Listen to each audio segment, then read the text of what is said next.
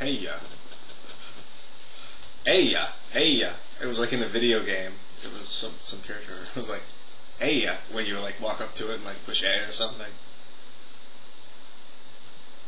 Heya. Steve would know. Chapter 7. The Royal Banquet. Right this way, follow us. Come along, step lively, here we go, they shouted, hopping from the wagon and bounding up the broad marble stairway.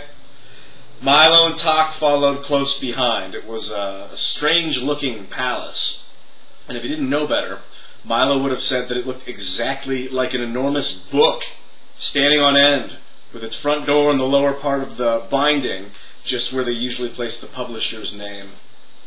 Once inside, they hurried down a long hallway, which glittered with crystal chandeliers and echoed with their footsteps.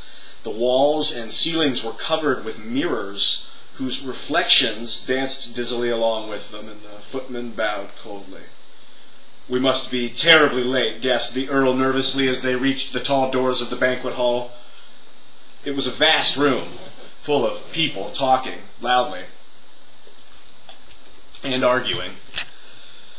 The long table was carefully set with gold plates and linen napkins. An attendant stood behind each chair, and at the center, raised slightly above the others, was My ego got in the way. I thought about how interesting it must be that I was reading this. I thought, I'm really doing well, I was thinking as I was reading, and it disrupted everything.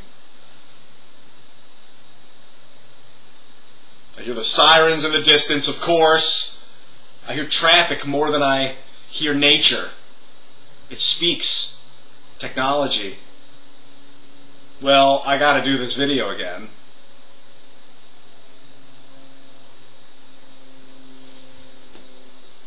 Egomaniac. Be aware of it, so that you can change it.